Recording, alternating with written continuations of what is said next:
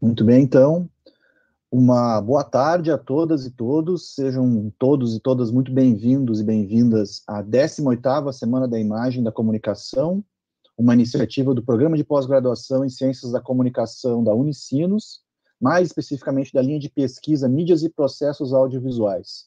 Meu nome é Gustavo Daut Fischer, eu sou professor do VPG em Comunicação, e juntamente com meus colegas Suzana Kilp, Sônia Montânio, Thiago Lopes e os nossos alunos de mestrado e doutorado, organizamos mais uma edição da Semana da Imagem, é um evento já bastante tradicional aqui no nosso programa e dentro da própria Unicinos, na Escola da Indústria Criativa. Nós integramos o grupo de pesquisa Audiovisualidade e Tecnocultura, Comunicação, Memória e Design. Esse grupo de pesquisa, que é vinculado ao nosso PPG, ele tem o seu Facebook e o seu YouTube, de onde vocês estão assistindo hoje e vão assistir ao longo dos 4 dias do nosso evento, as nossas palestras, os debates, e farão os comentários que serão levados até os nossos palestrantes ao longo desses 4 dias. Estamos muito contentes de poder retomar a ideia da Semana da Imagem em 2020, após um período de adaptação em relação às circunstâncias da pandemia do Covid-19. Nossa programação incluía a Semana da Imagem ocorrendo presencialmente no mês de março, e também com a participação do professor Peter Krapp, da Universidade de Califórnia, Irvine, participação essa que ainda foi possível lá em março, mas depois tivemos que modificar as nossas circunstâncias, embora isso também favoreça a possibilidade de a gente ter mais gente aí podendo assistir o nosso evento, que normalmente se dirige aos alunos de pós-graduação e graduação dos cursos da Escola da Indústria Criativa. Portanto, além do dia de hoje, onde iniciamos o nosso trabalho, nós também temos transmissão amanhã, quarta-feira e quinta, sempre às 17 horas até às 19 horas. É importante mencionar que esse evento ele conta com o apoio da CAPES e também da FAPERGS, as duas agências que colaboram para a realização deste evento. Nessa parte inicial, antes da gente receber e assistir a apresentação do nosso convidado, o professor Xavier Reyes, de Manchester, nós vamos inicialmente pedir e já agradecendo a nossa professora Ana Paula da Rosa, coordenadora do PPG em Ciências da Comunicação, para saudar a todos aqui no início do nosso evento. Ana Paula, muito obrigado pela presença. Olá, boa tarde a todos. Em nome do PPG em Ciências da Comunicação, eu gostaria de destacar a importância de mais uma Semana da Imagem, esse evento que já integra, assim como o Gustavo mencionou, o calendário do PPG e também da própria instituição. Eu agradeço e parabenizo a Suzana, o Gustavo, a Sônia e o Thiago pela organização desse evento e também a todos os alunos da linha 1 pelo seu engajamento. A temática desse evento neste ano, é muito especial, entre arquivar e experimentar na tecnocultura, uma provocação muito pertinente nesse momento, quando nós temos à mão as possibilidades tão infinitas de arquivos, de memória, que muitas vezes não nos cabem, mas, por outro lado, no entanto, experimentar, viver, sentir, nunca foi tão necessário e urgente como é nesse momento. Então, eu desejo a vocês um ótimo evento, de muitas experiências e que elas possam gerar arquivos de significado muito profundo para todos vocês. Um ótimo evento a todos. Ana, muito obrigado pelas suas palavras. Lembraste muito bem que eu acabei passando aqui o nosso tema esse ano, entre arquivar e experimentar na tecnocultura. É um tema que nos é muito caro em função das pesquisas que desenvolvemos e a oportunidade de encontrar colegas, parceiros de diversos aí do Brasil e do mundo é muito importante nesse sentido. Antes da gente dar continuidade, eu também quero saudar e passar a palavra para a nossa professora Suzana Kilp, a nossa líder do grupo de pesquisa Audiovisualidade e Tecnocultura, e também da Semana da Imagem da Comunicação, ainda em meados dos anos 90, no então Centro de Ciências da Comunicação da Unicinos. Suzana, muito obrigado, te passo a palavra. Ok, Gustavo, obrigada. Atenção a todos e a todas. Eu vou abrir essa semana falando um pouco da Semana da Imagem, que foi um evento que começou na graduação, quando eu ainda estava na graduação. Eu era professora e tínhamos um grupo de pesquisa em imagens na comunicação. E resolvemos fazer esse evento voltado para os alunos da graduação. Foi o primeiro evento acadêmico em que se ofereceu aos alunos e professores da graduação. Ele teve uma série de eventos ano a ano e foi descontinuado depois de um certo tempo. E depois, em paralelo, ou depois da Semana da Imagem, veio o grupo da imagem. Esse grupo começou aí já estamos na pós-graduação, e esse grupo ele tinha como título Metodologias de Pesquisa e Experimentação em Audiovisual. Então, era um grupo de pesquisa de métodos e de experimentação. Nós pretendíamos fazer um grupo de experiências, de experimentação. Bom, esse grupo ele andou um pouco e ele era muito grande, muito largo, não deu certo. Nós transformamos ele, então, num grupo chamado Audiovisualidades, TK, GEPAV. O grupo de audiovisualidades que promoveu um famoso encontro, um PA chamado de audiovisualidades, que reunia várias atividades diferentes, e foi assim que se começou este grupo. Este grupo tinha várias outras pessoas fazendo parte dele, e também houve um momento em que ele precisou transcender-se. E nós pensamos assim, nós estávamos trabalhando muito com Walter Benjamin, e a questão da cultura e da tecnocultura era uma coisa muito cara para nós, assim como a questão das audiovisualidades. As audiovisualidades são virtualidades audiovisuais, não são um cinema, não são um teatro, não são a TV, não são nada dessas mídias, mas em todas as mídias há audiovisualidades. Era isso que nós queríamos estudar, foi o que nós oferecemos para os alunos da graduação, na ocasião em que fizemos o PA em audiovisualidades. Bom, e esse grupo, então, foi transformado ele surge como metodologia de pesquisa e experimentação em 2003. Depois ele foi transformado em audiovisualidades e tecnocultura, comunicação, memória e design. E este grupo é o que tem funcionado até hoje, vamos dizer assim, às vezes melhor, às vezes pior, mas agora, quando assumimos este grupo, assumimos também o evento. Foi neste momento em que a Semana da Imagem passou para a pós-graduação. Eu acho que agora está na hora de nós mudarmos de novo.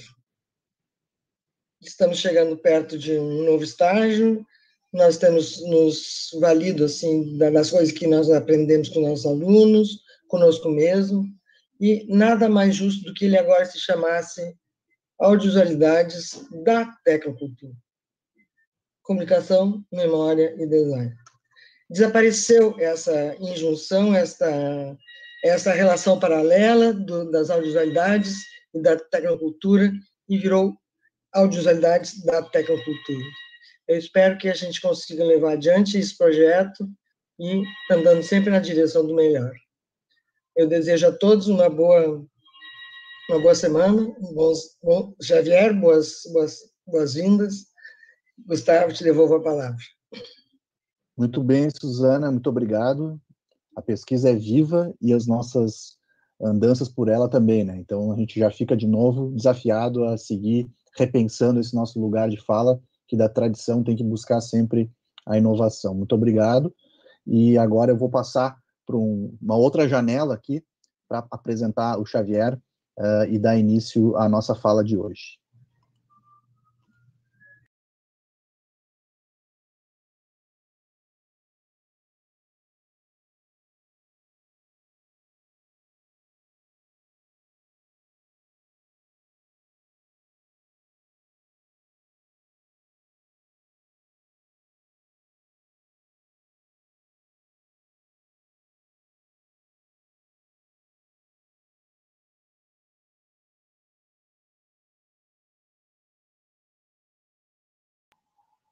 Olá.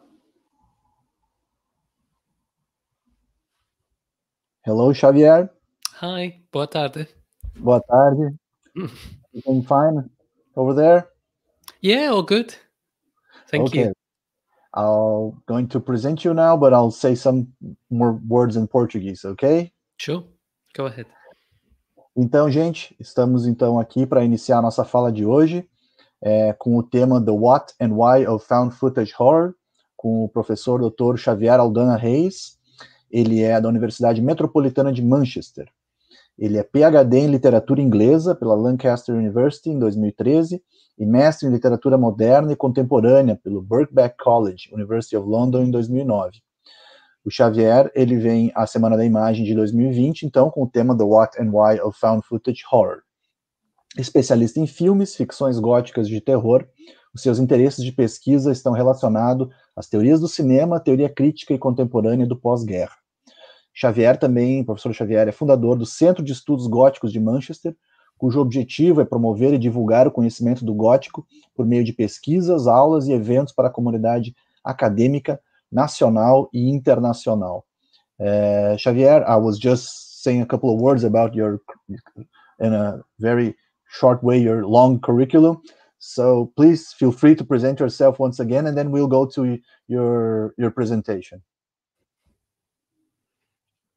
I could understand most of that, which is nice for me. Thank you about that. I guess I should probably begin by just saying briefly how I came to film. As part of my PhD, I began getting interested in fear and you know how horror communicates all sorts of social and political fears. So it was inevitable, I guess, that eventually I would turn to found footage horror. So the talk that I'm giving today is really my thoughts as of 2020. They've already sort of like expanded a bit since I recorded this talk in March, I think it was. So I look forward to the conversation, both with you and the students later. Thank you. Ok. Obrigado. Thank you, Xavier. Então, ele mencionou que o interesse dele começa fortemente no período do doutorado e que, em função dessa fala, estava pronta em março já, né? E ele certamente tem várias coisas para atualizar, mas ele vai gostar de ouvir muito, né, as opiniões da gente, à medida em que agora a gente vai assistir, então, o vídeo da fala do Xavier. Ele foi totalmente legendado aqui pelos nossos alunos aqui da linha de pesquisa. Ele tem aproximadamente 50 minutos, tem bastante imagem, bastante texto, uma série de exemplos, então é legal a gente prestar bastante atenção, até porque está sendo possível de compreender em português também. A gente então vai exibir agora a fala do Xavier e voltamos para cá. Enquanto isso, vocês podem ir colocando seus comentários, dúvidas, questões, tanto pelo YouTube quanto pelo Facebook, que eu volto para ler isso e também fazer a mediação aqui da nossa atividade, e aí ao final eu comento brevemente o que nós teremos de atividades nos próximos dias também. Tá bom? Então, pessoal, podemos rodar, então, o vídeo da fala do Xavier.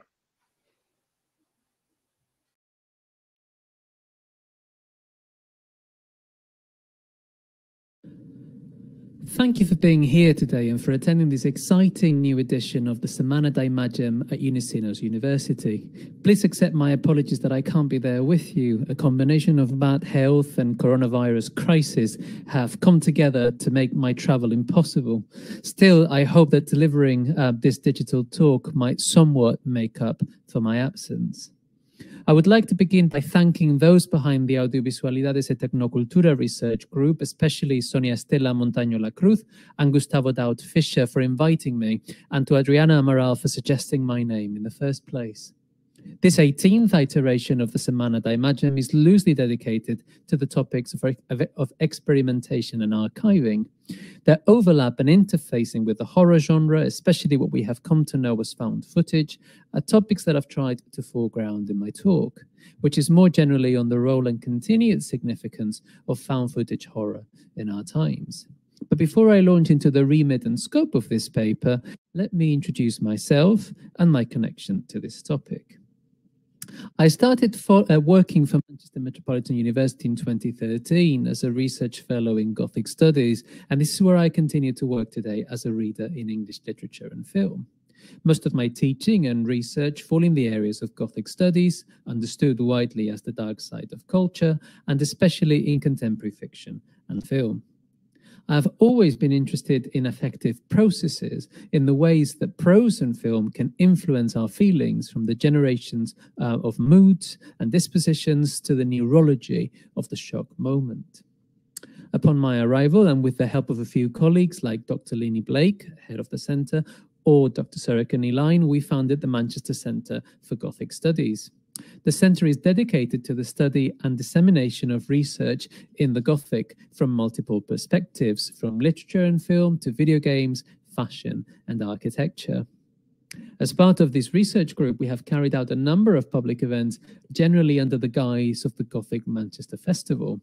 This annual festival takes place in October of every year and sees us collaborating with Manchester cinemas, film festivals, libraries, students, and the goth and steampunk communities. More recently, we have launched Haunt Manchester, a section of the Visit Manchester tourist site that lists all things spooky and mysterious happening in the city. We also had the immense pleasure of hosting the 14th conference of the International Gothic Association in 2018, which resulted in the biggest ever gathering of academics working in the field. I think we attracted over 300 academics. If you're interested in learning more about us and the work that we do, you can either follow us on Twitter, our ad is @GothicMMU, or you can join our Facebook group. You can also follow the link at the bottom of this slide for our website if you want to find out more about who we are and what we do. My wider research has been concerned with the role of the body in Gothic horror film and fiction, with viewer alignment, and with the different layers of cinematic affect and its connection to corporeality, as well as with the Gothic in the 21st century, and with the difference between the Gothic and horror. Just to be clear, I understand the former as an aesthetic mode and the latter, horror, as a genre premised on emotion. I can talk about, more about this later during the questions if it's something that you would like to discuss. Please accept my apologies for the self-promotion in this slide. I simply wanted to indicate with these book covers that I have explored larger issues about the form and effects of horror in my writing. As you can probably tell from my interests and those of my research group, it's inevitable that I'd be attracted to found footage at some point. I am particularly fascinated by how film manages to position our minds and bodies in situations where we might feel fear on behalf of or through the characters. The specular dynamics of found footage horror films, with their emphasis on immediacy and their verisimilitudinous appeal to reality, seemed like an interesting place to go in 2013. I was taken by Rec, a rare example of Catalan found footage horror that managed to cross into the international mainstream scene, and I wanted to explore the effective workings of the film in more detail. My colleague Lini Blake, who is more concerned with politics, wanted to explore the ways in which found footage may be seen to mediate national anxieties. So we came together and edited this volume, Digital Horror, which tried to define a new type of horror film, or what we called at that point digital horror, that is, quote, any type of horror that actively purports to explore the dark side of contemporary life in a digital age governed by informational flows, rhizomatic public networks, virtual simulation, and visual hyperstimulation. Further research led me to think through the then prevalent consideration that found footage horror was a subgenre. As I saw it and still see it, found footage is less a subgenre with distinct characters and settings and more a framing technique. A chapter I wrote in 2016 for the collection Snuff, Real Death and Screen Media investigated the moral dilemmas posed by The Last Horror Movie, a 2003 found footage snuff fiction about a serial killer who involves the viewer in his murders. I must confess that I have not since returned to found footage specifically. However, I have taken this opportunity to muse a little more on this 21st century phenomenon and what might be happening to it in the 2010s. So, part one, the what of found footage horror, or what is found footage horror? First, let me brush you up on what the found footage horror is, as well as its brief history. It's obviously not my intention here to provide an all-encompassing chronology or a survey, but rather to point out key areas of development prior to found footage's breakthrough moment in 1999 and its consolidation in 2007. As I hope to demonstrate, the very same concerns that arise out of pre-internet proto-forms of found footage can be applied to the development of new ones in a digital age, much more consumed with notions of immediacy and hypervigilance.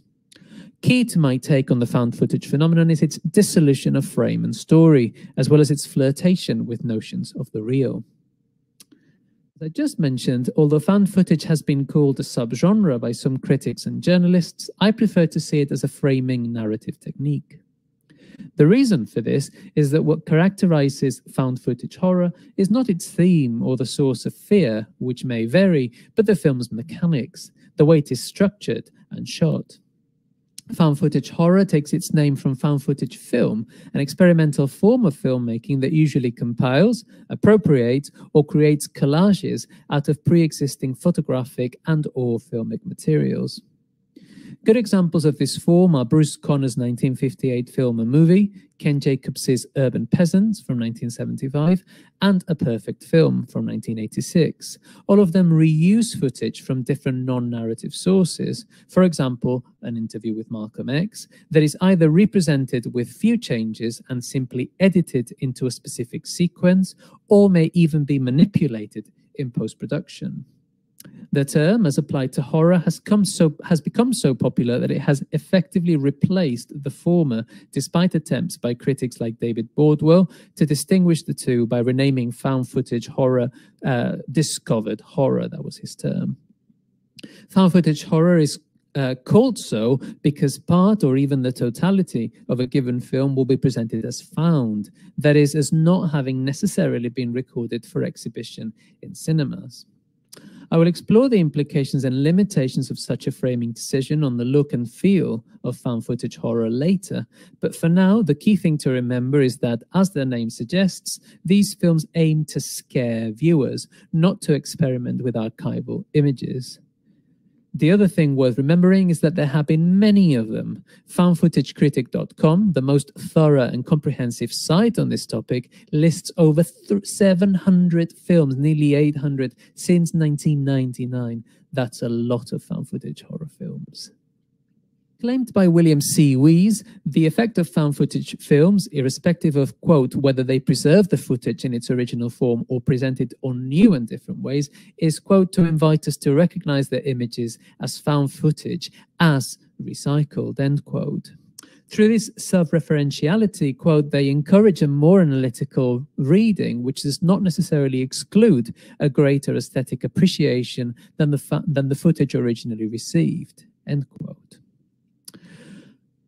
With found footage horror, the emphasis is not on a type of self-referentiality that raises awareness of the original.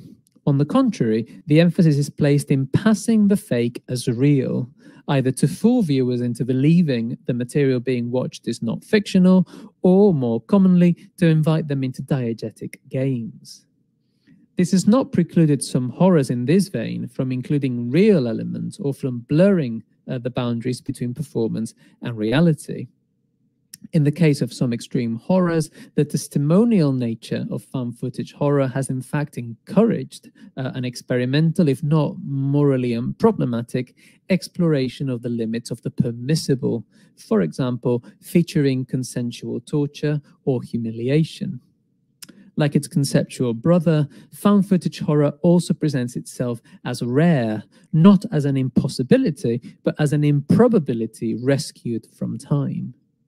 Most, if not all, of the characters in found footage horror will be dead by the end of the film or will have been involved in the demise of others. This makes found footage horror films evidentiary, by which I mean a source of incriminating evidence and instrumental in teasing out the mysteries behind them or behind their plots. In a piece about the effect of using archival images in film, Jamie Barron suggests that what the archival image offers is, quote, truth value and a sense of revelation. In his words, historical authority is conveyed by the fact that the footage is found and was not directly made by the director. In other words, this version of the past has not been filmed from the vantage point of the present. In found footage horror, the film is deliberately manipulated to look truthful, often at the expense of cinematographic detail, but the interest is not, strictly speaking, historical. For those who believe that the event of the Blair Witch Project had really taken place, the film offered an invitation to view the tapes of the 3 missing filmmakers, to actually see them. For those who didn't believe that the film was real, the film invited engagement with its innovative aesthetic and the pretense of its reality. So rather than term this the promise of truth, as in found footage cinema, which would indicate an honest contract between consumer and product, I would rather consider the narrative dynamic entered here as being based on a premise of truth, which signals an awareness of the fabrication of the whole thing.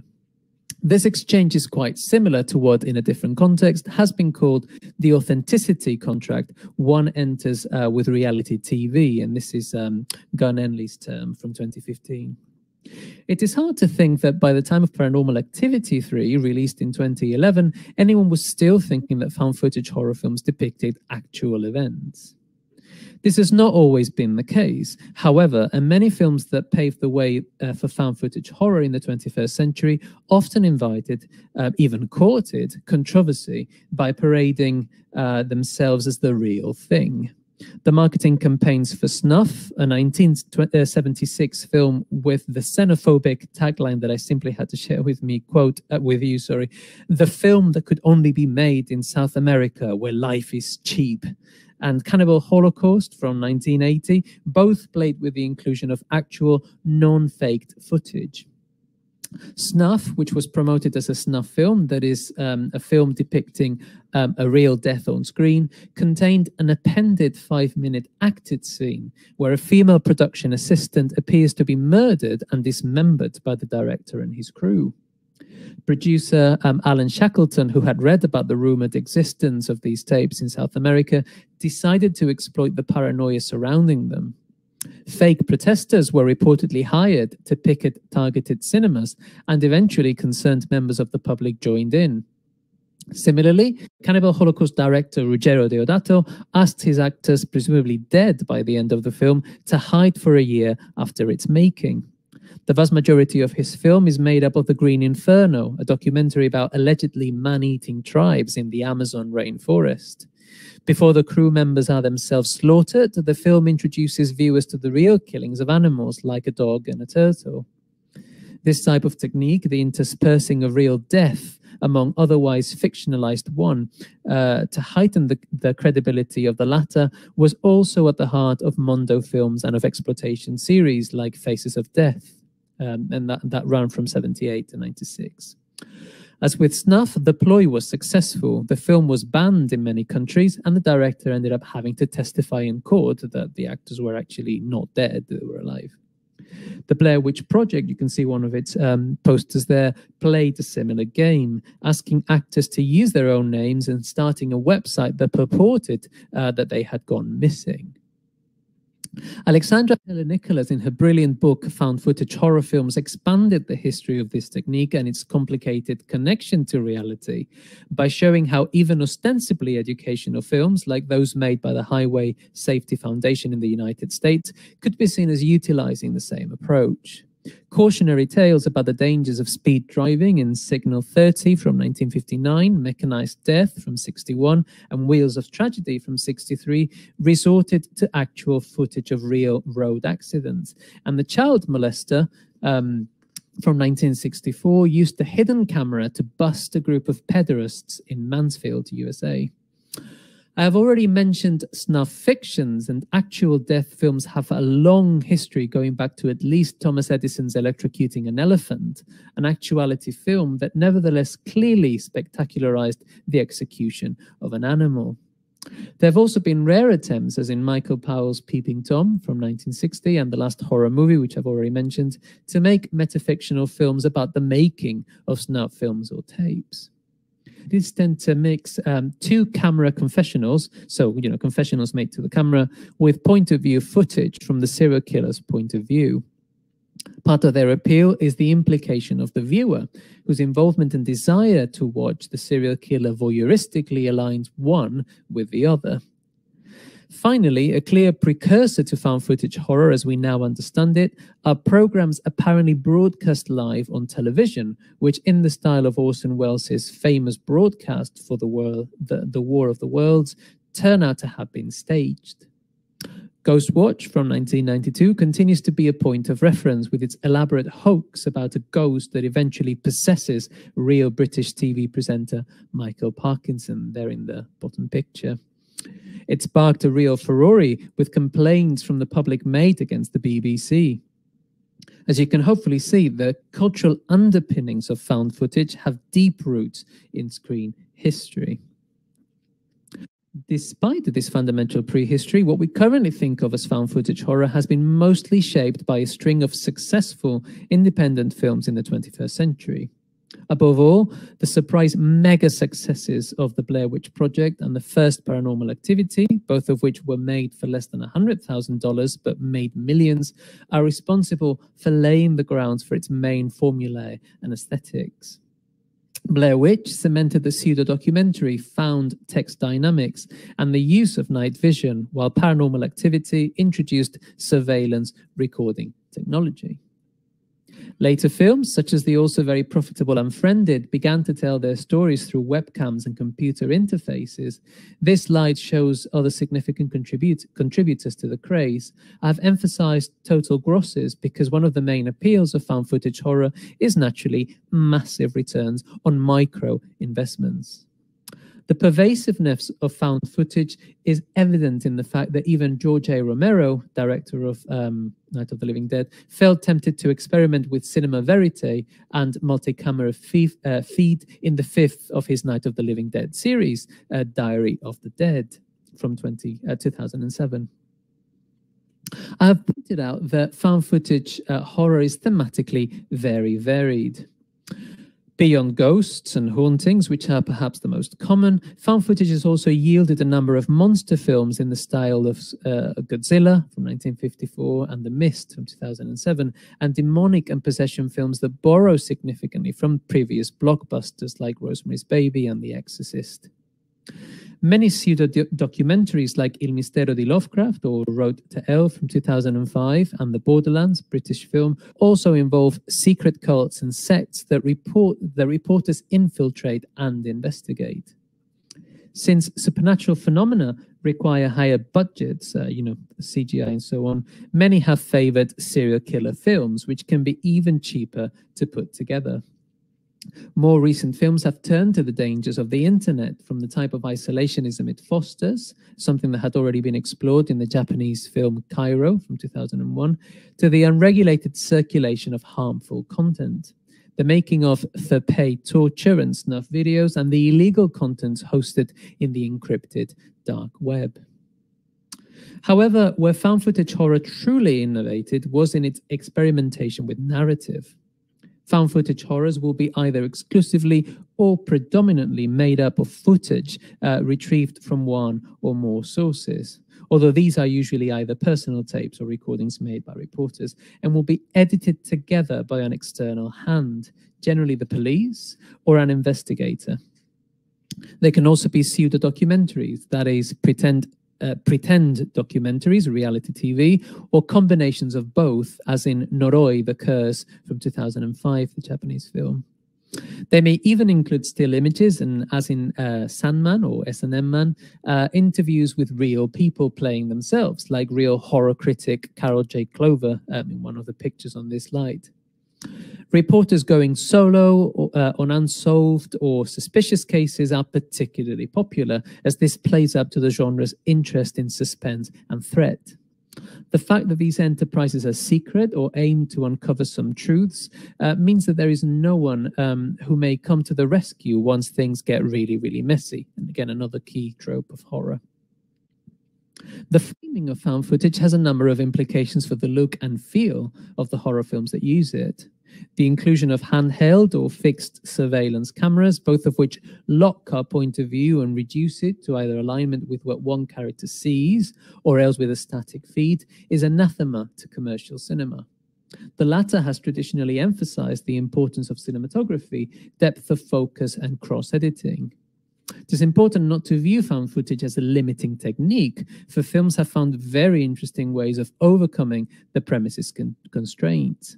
From expert use of off-screen space and auditory cues that may concentrate our attention to more elaborate ruses, like the camera on a pivot in Paranormal Activity 3. Got a picture of that on the slide there. The camera sort of like moves to the left and to the right, and the ghost gets closer with each movement of the camera. In the cases where handheld cameras are used, action is more immersive, as in the words of David Bordwell, the images appear as unfiltered or pure subjectivity. A film like Rec never actually shows its cameraman, Pablo, who also remains quite passive throughout, so as to better create alignment between camera and viewer. As the director acknowledged when talking about the sequel, Rec 2, live reporting and reality TV were as influential to the directors as the type of embodiment in first-person video games that they liked playing. In those films that rely on static feed, camera-bound restricted knowledge can also be put to good use by, for instance, obscuring our view or giving us mere glimpses of things. The low-budget aesthetic is another defining trait. Even expensive films like Cloverfield have to be made to look amateurish. Again, this is not incompatible with artistry, but it does pose certain challenges as far as lighting, positioning, camera angles, and other important shooting factors are concerned. The footage will normally come from handheld cameras, phone cameras, webcams, surveillance feed, and VHS tapes, all of which are used more pragmatically than artistically. Ultimately, authenticity and immersion trump everything else. The omniscient camera does not need to be justified in traditional cinema, but in found footage horror, it is there in the action. It is diegetic. It's not just its existence, why is this camera here and who is carrying it, that has to be legitimized, but also its protracted recording. Why is this thing still on? Finally, found footage horror is internationally appealing, probably due to its low production and casting costs, as Mike Wilhelm has argued. Whichever the reason, virtually every major national cinema-making country, from Japan to Norway, has made its own found footage films. Even Brazil produced its own pseudo-documentary horror, 2011's Independent Desaparecidos, which some of you may be familiar with. Now, the first part of this talk has hopefully served two functions. For those of you who are vaguely familiar with found footage, I hope to have better introduced this filming technique, especially its relation to reality and experimenting. This is not a horror conference, so I didn't want to assume any prior knowledge. For those of you who are already familiar with these films and may have even seen a few of them, I hope to have systematized and contextualized them a little better. What I want to do with the second half of this talk is to concentrate on the areas of interest that arise from the mechanics of this filming technique. I have talked about how found footage horror has overcome potential cinematographic restrictions imposed by its found amateur premise, but I have not thus far granted any space to how films more directly tackle concerns about the role of recording technology in an era marked by immediacy, the attack on truth, and the predominance of the image. Let me turn to this. I've called this section Why is Found Footage Horror, or the Why of Found Footage Horror, because I read the rise of found footage horror as symptomatic of 21st century concerns. In other words, I think found footage epitomizes the pitfalls of the digital age, that it mediates its core anxieties, especially the overvaluing of the image and its ultimate crisis as it becomes increasingly unreliable. The 1990s and especially the 21st century have seen a democratization of the process of image capturing technology, especially the rise of portable video recording. Handheld cameras have been around for a long time. But the popularity of the video camcorder in the 1980s and its transition from analog to digital in the 1990s, as well as the development of digital video recorders, or DVRs, for mass home storage, became largely responsible for the ubiquity of everyday footage. The first camera phone, the Kyocera Visual Phone VP 210, was released in Japan the same year as the Blair Witch Project, and the first cell phone with a built-in camera in Korea in 2000. These pioneering phones were capable of storing roughly 21st pictures each. Groundbreaking at the time, can you imagine? Things moved really fast after that. In 2001, cell phones met the internet for the first time, with the first commercial 3G networks being introduced then as well. But by the end of 2004, 2/3 of all phones sold worldwide were already camera phones. That's, you know, crazy to think of. 2007 could be labeled the year of the smartphone revolution, with the marketing of the first iPhone by Apple and the introduction of unlimited data use. Both of these made it easier to communicate live through the internet, especially through webcam and camera phones, and to capture high-definition videos. Let me dig a little deeper on the importance of immediate or live videoing, especially its perception as both terrifying and reassuring. It is worth remembering that for all that the terrorist attacks of 9/11 were preceded by the televisation of the Vietnam War, the former unfolded in real time on live television. As the aftermath of the first plane crash on one of the Twin Towers was being reported, another plane crashed onto the second, and soon after, both buildings collapsed in front of TV and personal cameras. This immediacy had many repercussions, but the main one, of course, was that images reached people before the actual information. This was both a source of horror, what the hell was happening and when would it stop, and, as has been pointed out, a weird source of comfort insofar as it gave some people the illusion that they understood what was happening. And these are not my words, they're Joanna Berg's words. As Engelhardt has suggested, another striking aspect of these events is that they were, quote, imagined before they happened, with many journalists reporting that the attacks felt, quote, like a movie, like something they had seen before at the cinema. The destruction of major cities in disaster, alien, and horror films had, in a sense, preempted 9/11 and offered the visual code for it. In other words, the discourse of horror filtered out reception and consumption of the images. It makes sense then that while heroic films like United 93 from 2006, World Trade Center also from that year, and the political documentary Fahrenheit 9/11 2004 focused on bravery and accountability, horror as a genre concerned with channeling social anxieties captured the fear. Films like Mulberry Street and from 2006 and Cloverfield, for example, are told through TV reports and handheld camera footage. They're also stories of people caught by surprise in the middle of a disaster of major proportions. They also incorporate images familiar from 9/11 reports and documentaries, as you can see in the pictures there on the slide. The famous slow-moving crowd, especially as it crosses Brooklyn Bridge, was pretty much recreated for Cloverfield. These found footage horror films are not directly about 9/11, but might as well be. So thinly veiled are their monstrous metaphors. The original videos became sources to emulate. They redefined, in Kevin J. Wetmore's words, found footage into an accidental form of cinema making that emphasized immersion in the events, so that action was shot from the point of view of individuals running in the crowd. Fundamentally, the role of the image and its connection to fear also changed. With live reporting of 9/11, the visual medium trumped the written medium, and video documentation became key in capturing the moment, especially its horror and tragedy. This faith in the value and ability of the image to reproduce reality, objective facts and events, naturally translates into found footage horror in the form of its film's factual drives. Screen cards typically chart the date and time. Amateur or unknown actors, sometimes using their own names, play the role of every man and women, and the camera is acknowledged and spoken to, as well as treated as the only beacon of resistance.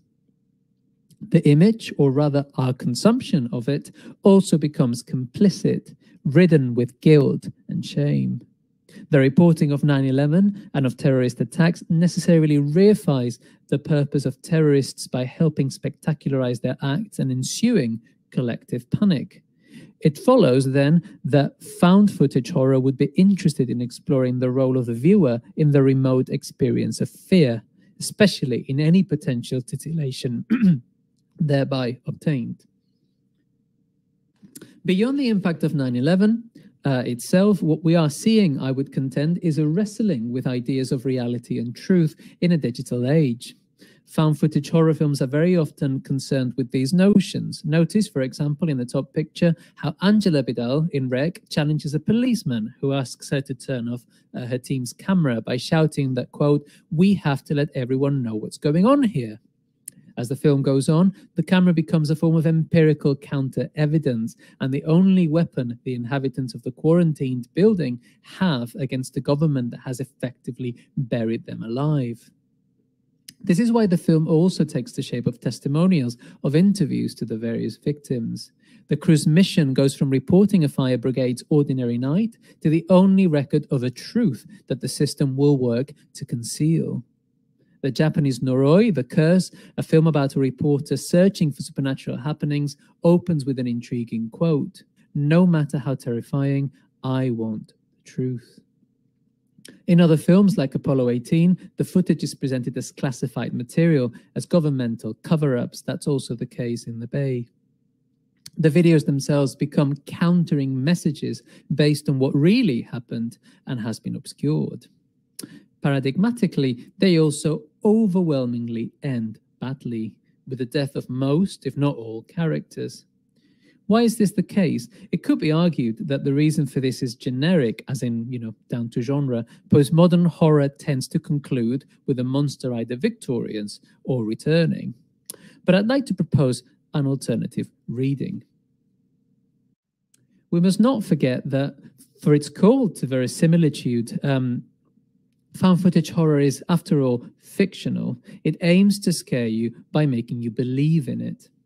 It would be erroneous to suggest that it operates as a simulacrum, for it ultimately doesn't replace an original, but simply fakes it for effective purposes. Like the Gothic mode to which it is linked, found footage horror proposes a fictional counterfeit. In this case, a copy of reality. It could, like all fiction, be called disingenuous, for it elicits the illusion of diegetic reality by copying its visual and narrative codes. The fakery behind the product is exploited by the films themselves. For example, in the film Creep 2, on the first picture there, the film is from 2017, the main murder sequence in the first film is watched by the intradiegetic killer in front of his new potential victim, who immediately assumes the video is a fake. So here, actually, the camera is the other character watching the killer, watching the video that he recorded in the previous film. So here, the actual fake is suspected as real fake within the parameters of a film which is consumed as fake. Critic David Roche has captured the interesting paradox contained by found footage's self-referentiality in an article on Diary of the Dead. He writes about how the film, quote, aims at making primary and secondary identification overlap when it shows the cameraman and woman shooting each other, and thus introducing the two different camera feeds, as in the Blair Witch Project. Our visual alignment with the camera is not broken, but suddenly we become aware that the camera is embodied too, that a person who is not us is behind it. As Wetmore suggests, this implies a breaking of the fourth wall that is not quite Brechtian, because it doesn't interrupt the narrative flow. Instead, it emphasizes the vulnerability of the person shooting the images. The fact that the camera's presence normally excludes the body of the recorder simultaneously establishes a sensorial alignment between camera and viewer, so that we may thus enter a complicitous game of appearances where cameras become both the narrative thread, that is what keeps the plot progressing, and the source of narrative threat, of endangerment and discomfort. The concern with reality and artifice speak to contemporary concerns about the value of reality.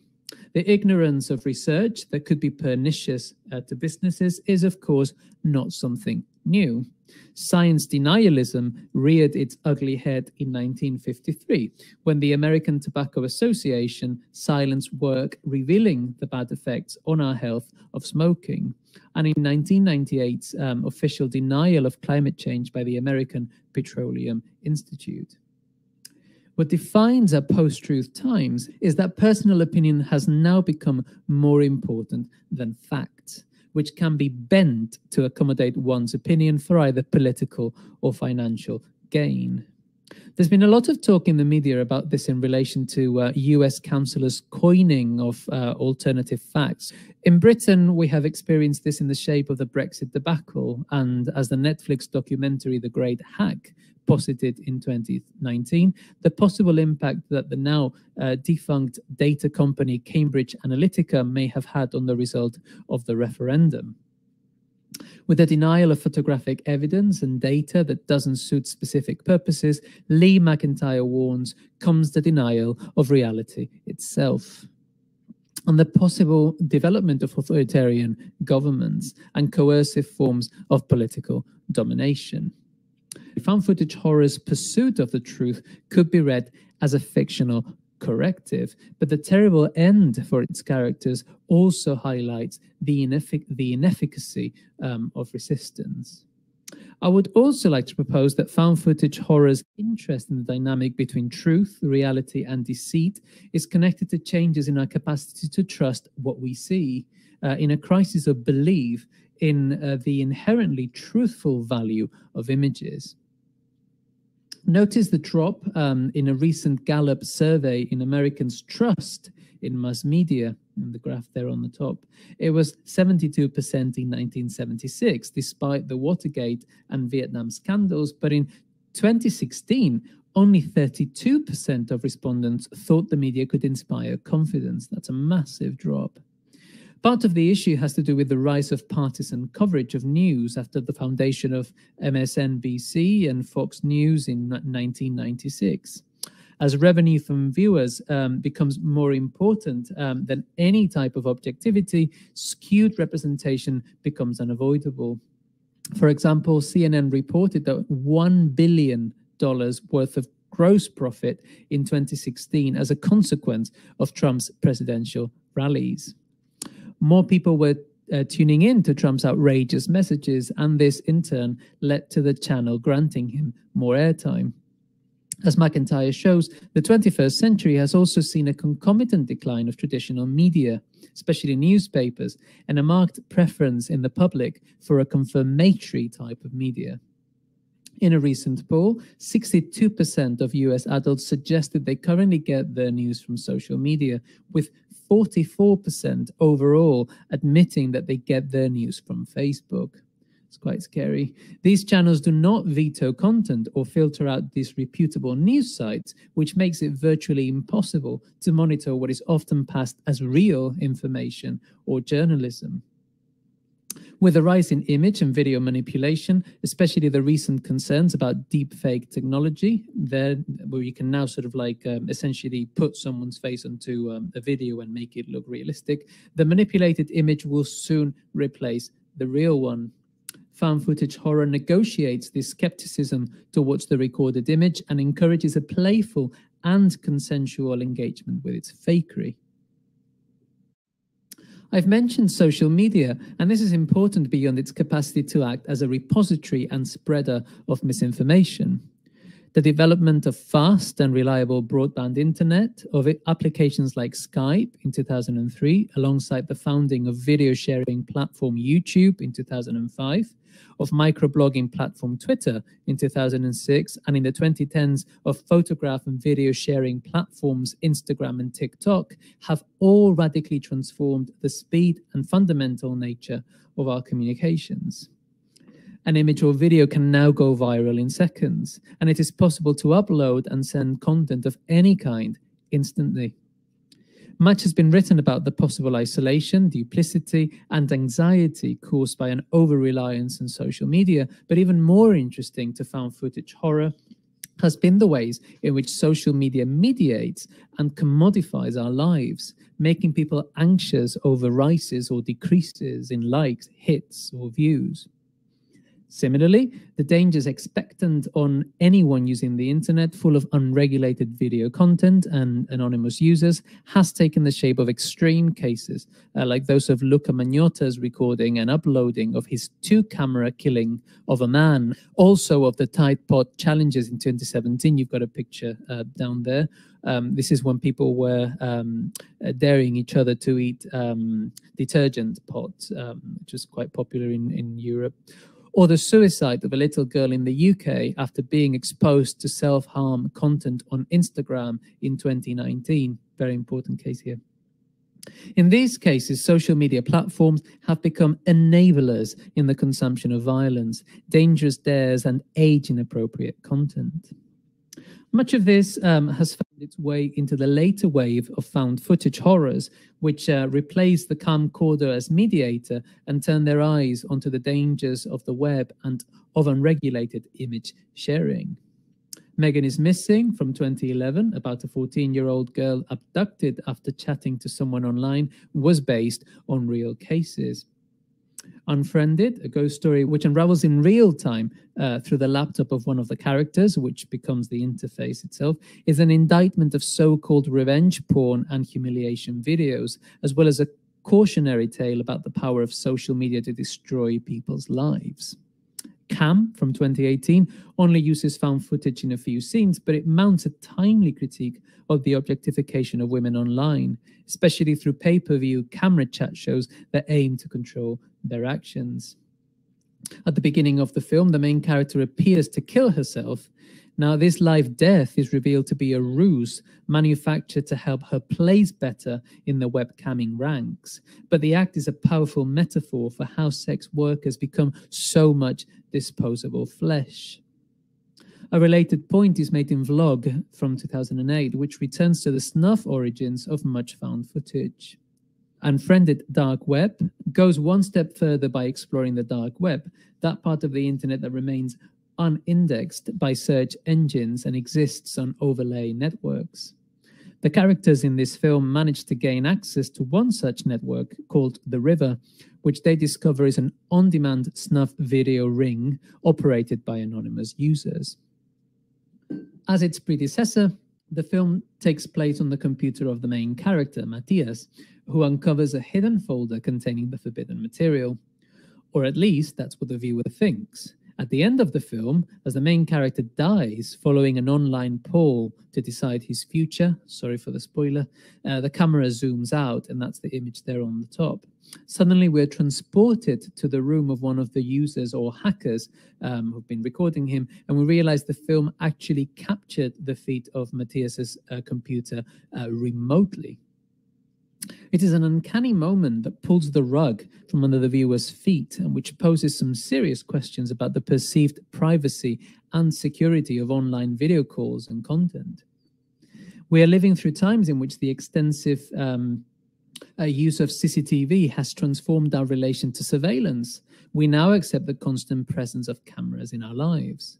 For the sake of illustration, the average person living in a big city is likely to get caught on camera an average of 70 times a day, and we're headed for a staggering 1 billion worldwide CCTV systems by next year. This status quo has itself generated a massive industry, reality TV, based on the desire for unmediated truth and scopophilia, best exemplified by the sustained success of the Big Brother program. As Catherine Zimmer has argued, surveillance has become a narrative logic and privacy increasingly a premium where not a fantasy. Even our personal data of particular interest to businesses and political campaigns is at threat, as the 2018 Facebook scandal showed. Unfriended Dark Web is not just another film about the dark side of the internet, but found footage horror's way of reminding us of the erasure between the private and the public encouraged by the telecommunications revolution. So, let me see if I can come to a few conclusions. One of the main points I have been making is that the aesthetics and narrative of found footage horror as a framing technique has been shaped by crucial changes to the image following 9/11 and to developments in the recording, availability, and sharing of videos. The democratization and immediacy of technologies anti-dissemination platforms have had an equal impact. At the same time, found footage does not merely borrow, it also reflects back. The games of fakery and authenticity that lie at its heart are a response to a crisis of the image in the 21st century, a time when it has overtaken the word in importance, but equally has lost its credibility as mediator of the truth or of reality due to its susceptibility to manipulation. This objective truth has also manifested in deeply immersive, but also largely static forms of filmmaking birthed by the pervasiveness of surveillance practices that have become normalized, both in the private and personal spheres. I would like to leave you with one final thought, that found footage may have, in turn, influenced documentary genre from which it developed. I am talking very specifically of the Netflix documentary Don't Fuck With Cats from 2019 about the ice pick killer Luc Magnotta, whom I've already mentioned in this talk. As you can see from the Netflix ad image, there was little indication from the poster or from the marketing materials that this documentary would be about the horrific murders of a maniac. The title is almost humorous, evocative of silly cat videos that you might watch online on YouTube.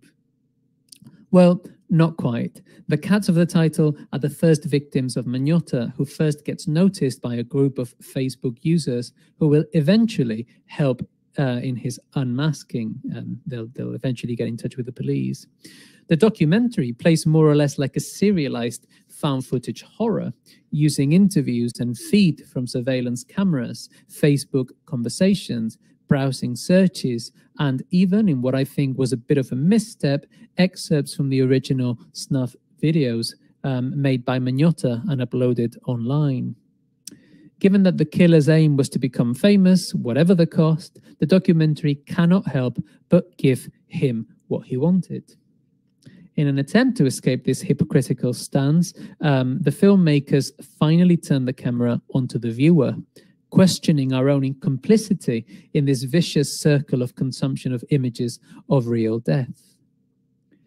It's an unfair accusation, given the sensationalist tone of the piece, but like the found footage horror by which it has been influenced, it asks some interesting questions about the value, validity, and extreme importance of the recorded image in 2020, which can no longer, if it ever did, become an objective archival object. And this is where it mainly diverges from found footage. Found footage horror is not the most genuine or conscientious of filmic conceits, but it makes perfect sense that it has come to define horror in the 21st century. Hopefully I have shown you why that's the case. Thank you very much.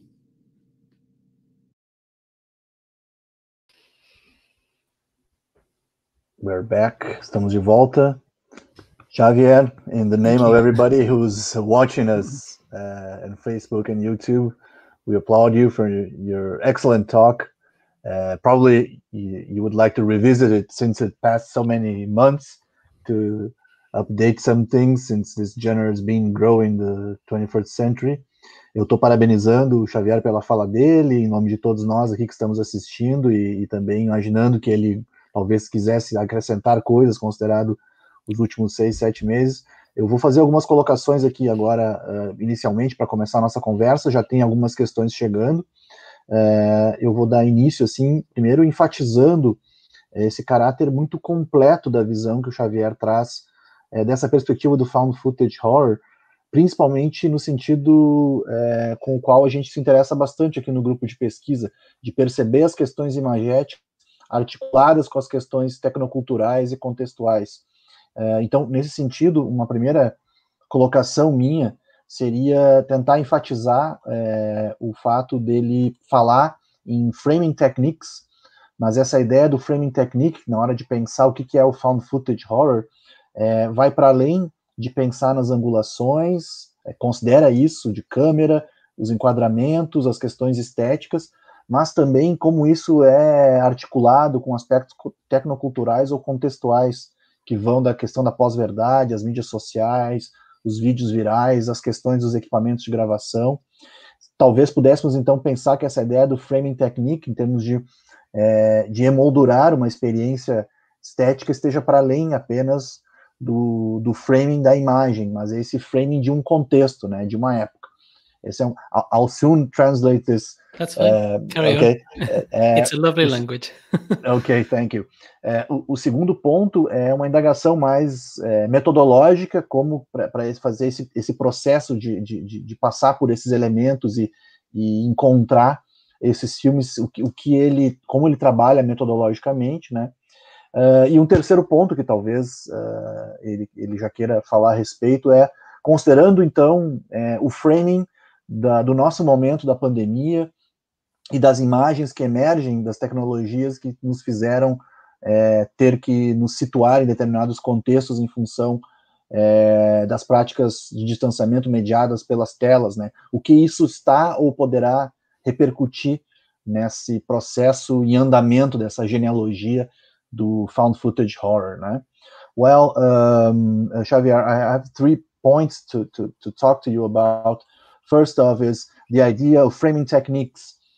Can we think about the concept of a framing technique in your way of approaching found footage horror, not only in the sense of how images are literally framed by the camera, like the point of view shot, or the use of lighting, or maybe the nervous camera, and the other examples that you gave us in these terms of the literal framing of who is filming or pretending to film, but also in the idea of a socio-cultural or technocultural framing in terms of what are we experiencing as a society, as you spoke about post-truth and other issues as social media, viralization of films, and other aspects in that sense, the equipments and the technology that it's. So if we can talk about the idea of a framing technique, can we put all this in the same package and at some point?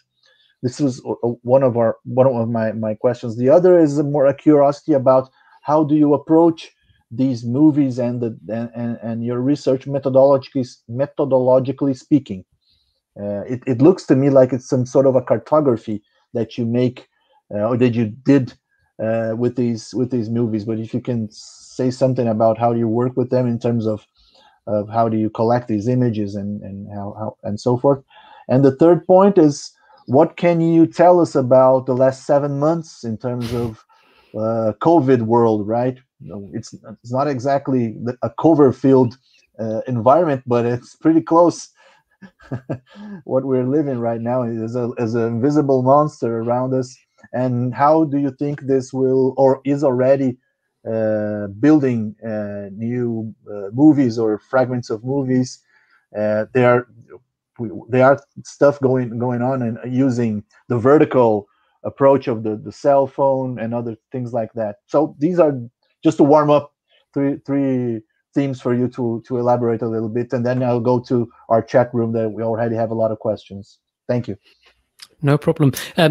Can we go back to the first one? That's the one I didn't quite get, the idea of technocultural framing. What did you mean specifically? The idea that found footage horror is not the framing technique beneath it, let's say like that. It's not only aesthetical choices, but it's a framing of a vision that we are experiencing now of a type of things that are going on in context. It's like a foreground that helps to emerge these images. Like yes. Sort of a McLuhan approach, right? Figure and foreground. Yeah, I mean, I guess obviously thinking about it in very simplistic terms is just the way that we shoot reality now. You were just talking briefly there about the vertical phone. I mean, I would think, and this is probably why we have begun seeing, when I started writing this paper in March, I hadn't quite discovered the term desktop horror. This is why I referred to films like Megan is Missing as webcam horror, but this term desktop horror is beginning to be used increasingly, and I think it just makes sense. You know, who uses video cameras now unless they work in film and media? You know, we don't on a day-to-day basis. Our phones have replaced that kind of technology. So I think it would make sense that as we see more and more convergence in the forms of media that we use, a smartphone to be used for all occasions, that we see that sort of turn towards the phone as framer, or the desktop as framer, as the thing behind it.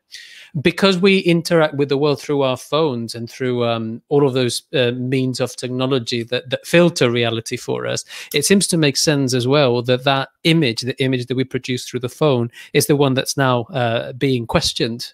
I don't want to get too political, but one of the things that has changed in my thinking since March is I used to think that the image was in the beginning of a process of crisis. Now I am convinced that it completely is in a process of crisis. And what sparked this thinking is the Trump campaign. Their insistence that they did not lose the vote, and their insistence that there has been fraud in the election. And what makes me think that is Trump's approach to the world, which is, I want things to be this way, I will say they are this way, and then I will find the images to prove that is what I said. And it began with his inauguration, and it begins now with fake videos of people doctoring votes. So I wouldn't say necessarily that found footage reflects maybe a distrust in the media, or rather, I wouldn't say that found footage encourages a mistrust in the media, but that it reflects a mistrust in the media, and the way in which we have completely become beholden to the visual image as opposed to the piece of news as a way of interacting with reality. I don't know if that answers the first question. I've gone on a bit of a okay, sure, yeah, absolutely. Did you want to? Então, acho que ele trouxe como exemplo a perspectiva que sim, que a gente está vendo esse mundo mediado por esses telefones, essas tecnologias, e outros tipos de equipamentos acabam sendo usados para fins muito mais específicos do que essa realidade. E ele vem pensando nos últimos meses a ideia. You said like the image is emerging from crisis. Is that the idea that you said? I thought the image was beginning to be in crisis. I think I am now convinced that it is completely in crisis.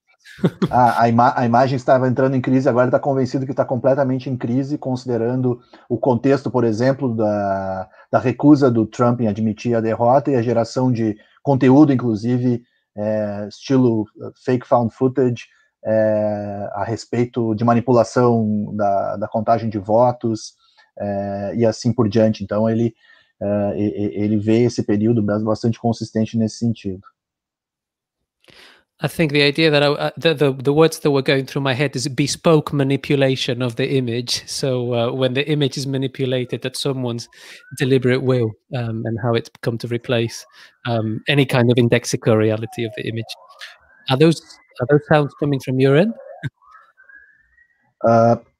Bespoke manipulação sob medida, né? Essa ideia de ser bastante preciso na hora de modificar algum tipo de conteúdo. What about your methodological approaches? To be very honest with you, my approach to found footage initially, when I began looking into it in 2013, was purely effective. I was interested, as I've always been, in how horror manipulates your experience, your perception, in order to draw you in the first place, make you care for the characters in the second place, and third, to affect you in a specific way. And I was very interested in exploring it. In 2020, having done all of that, it's sort of almost obvious how that genre does what it does. The use of the diegetic camera, the use of off space, all of these things that have become better known since I started looking into this then. But increasingly, especially as a result of the invitation to be a part of this Semana da Imagem, I began thinking about the reflectionist side of it. I think the type of methodology that looks at horror as a reflection of reality is normally called reflectionist. That's what Matt Hales has called it, and that sort of becomes my preferred option, because there's a tendency in horror studies to not really want to read too much into the medium or trends that are popular. So there's this idea that horror is popular just because you make a film, it's successful, therefore more get made.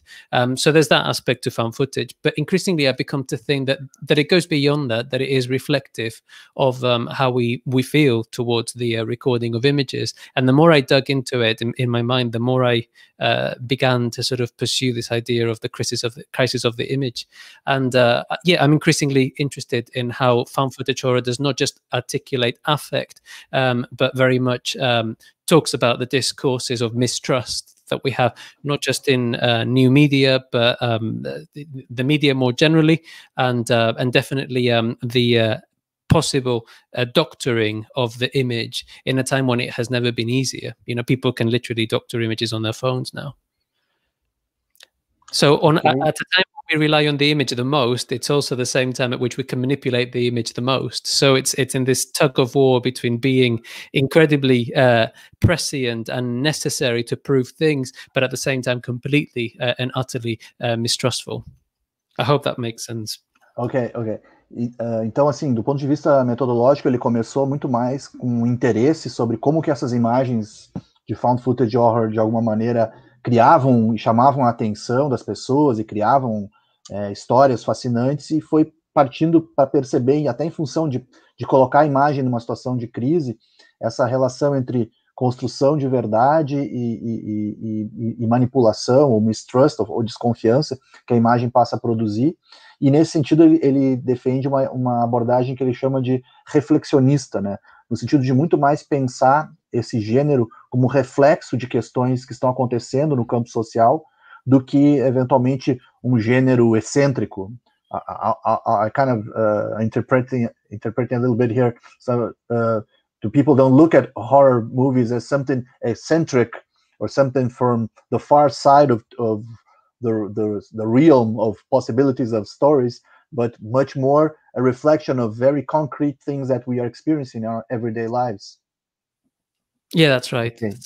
Okay. Então, a perspectiva então do found footage horror trazendo esse olhar para o gênero do horror como um reflexo de questões socio-tecnoculturais que acontecem, e não como um gênero muito mais excêntrico e isolado, né?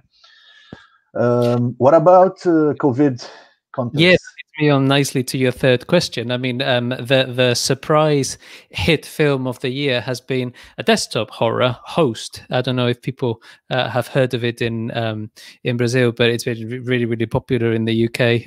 It's partly, if not entirely, a British film, and it just makes sense. It also makes sense that whilst we were experiencing COVID, the most watched film on Netflix was Contagion, you know, a horror film about, you know, a very similar type of virus. So to me, the two go together. I think that the rise of Host, of course, is a result of the fact that it is now easier and cheaper than ever before to shoot a film. You know, literally all we need is to record this conversation and we've got a species of film going on. But at the same time, I think that sort of reflects concerns that are specific to 2020, how we live in a hyper-connected world, yet completely and utterly isolated at the same time. And I think many people who have liked the film, like Kim Newman, for example, here, have celebrated that specifically, how the film manages to construct an experience of isolation despite hyper-connectivity that is quite unique to 2020. Uma das questões que ele destaca aqui dentro desse cenário, um filme como Contágio, por exemplo, no Netflix, foi um dos mais assistidos, né, mostrando talvez uma necessidade nossa de conviver com a dimensão ficcional de um fenômeno que está acontecendo conosco no dia a dia. Do you think it's too soon to tell if new format? Ele também mencionou a questão. Did you mention desktop horror as well? Contagion. No, I mentioned. Contagion is not. No, not a desktop horror. Although it is a weirdly shot film that doesn't quite follow a linear narrative in places. But yeah, I used Contagion more as an example of a film that's reflectionist, how people seem to want to consume a kind of horror that reflects their contemporary concerns. Yeah. Então tá, o Contágio como um exemplo dessa ideia de queremos ainda consumir nossas próprias situações que estamos vivendo agora, não necessariamente, então, uma vontade escapista, né, de ir para outros tipos de... There's not only escapism in the interest of the spectator in terms of looking at fairy tale or, I don't know, Marvel movies or something like that. It's not the only option, and probably Contagious shows us that the preference is way on the opposite. Yeah, clearly people like that. The other film I mentioned is Host, which is indeed a desktop horror. Ok. Yeah, that's the one that I was. Ok, ele mencionou também o filme Host, que aí sim é esse gênero desktop horror, que trabalha com essas imagens de interfaces e janelas que ficam andando, né, dentro da narrativa, como também um sintoma desse nosso tempo. Okay, so I'll start asking questions from the students and people in general who are watching us. So I'll first read them in English here. So we have a question from Clara Moraes, which is a master's student here at Unisinos. Hi, Xavier, good afternoon. You talked about many horror films that reassert the idea that the media lies and manipulates what is shown on screen. Do you think this can be an important factor to people actually disbelieve the media and its credibility in real life? Então a pergunta da Clara vai na direção de pensar nesses filmes de horror que trazem a ideia de manipulação e da mídia mentir, né, na tela, e se isso de alguma maneira seria um fator influenciador da nossa percepção e descrença na mídia, né? That is a very good question. I would have, 5 years ago, I would have said, yes, I agree with you completely. Now I am more tempted to think that actually news media are under threat as a result of the whole sort of like campaign has been launched against so-called left or liberal media in the States. I don't know if you've seen one of Trump's key campaign lines has been, you know, that the reason he's lost the reason that he was being impeached at one point, that he was you know the whole sort of like Russia interference thing, that it had to do with a news media that was effectively left socialist and that wanted him out of power. And what we've seen in the last week or so since the election is, again, that emphasis that the only reason he has lost the election is because the media have been against him and that the media are left and socialist. So I would have, 5 years ago, I would have agreed with that. Nowadays, I'm more tempted to think that actually it's the other way around, and what desktop horror, found footage horror that focuses on a more newsreel type of approach does is show how under threat news media reporting is from, you know, ideologies that will refute the truth.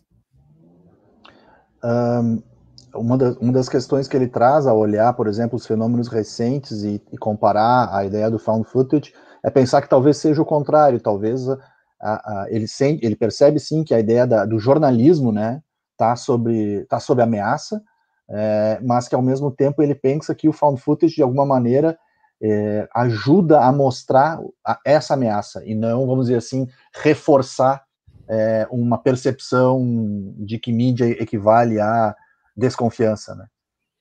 Então acho que é um pouco nesse... Eu estou fazendo traduções mais sintéticas, tá, pessoal? Porque tem muitas questões aqui, eu também estou fazendo traduções das perguntas aqui ao mesmo tempo, então uma dinâmica bem interessante. Então tá, já fizemos a pergunta da Clara e da Clara, agora vamos para a pergunta da Ana Lu. Eu vou começar lendo ela em português. A Ana Lu está colocando, também a nossa estudante de mestrado. Há um certo tipo de preconceito com filmes de gênero que vem diminuindo. Noto o interesse de estudantes em estudar sobre e produzir academicamente cada vez mais, embora ainda não seja recorrente encontrar em congressos de cinema estudos a respeito. Você acha que esse interesse que cresce é também fruto da possibilidade maior de criação com tecnologias portáteis, no sentido de que se há como produzir, há também o interesse em pesquisar? So, Ana Lu says, there's a certain type of prejudice, quote unquote, with genre films that has been decreasing. I notice an interest of students in studying about and producing academically more and more, although it is still not recurring to find studies about cinema in cinema congresses or symposiums. Do you think that this growing interest is also the result of the greater possibility of creation with portable technologies, in the sense that if there is a way to produce, there is also an interest in research? That's a very good question. Roughly, the answer is yes. I think so.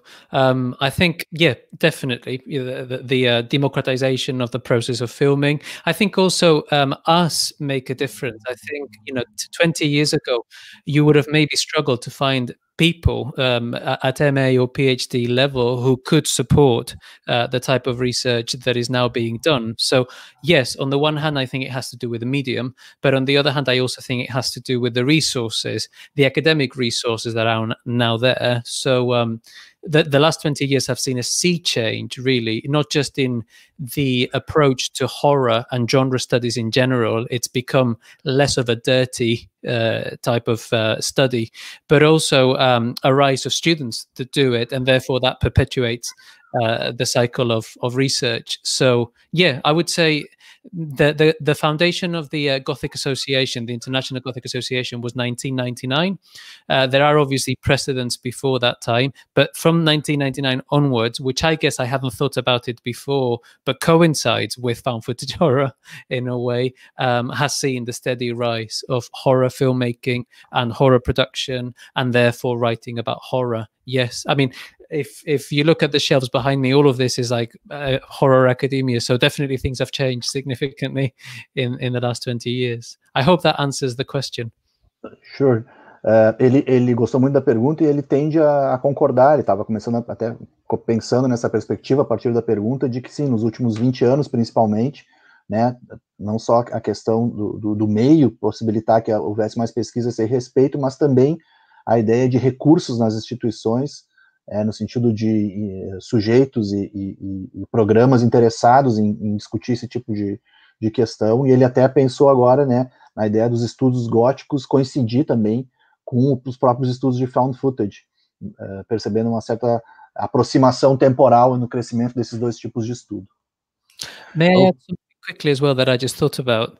I think another reason why this has changed is that Gothic fiction and horror film are essentially anti-establishment, and they have been since the first Gothic novel was made in 1764. In fact, the Gothic is normally called the dark side of enlightenment, the irrational side of enlightenment. So I don't think it's a surprise that as people have become more ideologically aware and able, I think, to make up their minds about things, researching them themselves, rather than having things, sort of like cascaded onto them, that horror has gained more and more cultural ground. I don't think that horror as a genre is necessarily any lesser than any other type of genre. In fact, I've said in my work before, I think it's the most honest of genres. So I think what this also demonstrates is that people have become more aware of what horror really does, which is not exploit things for the sake of money, but very often reflect the real fear that goes through the decades. And you could just literally run studies of what horror films have been popular decade on decade and map them on very clearly to socio-political events.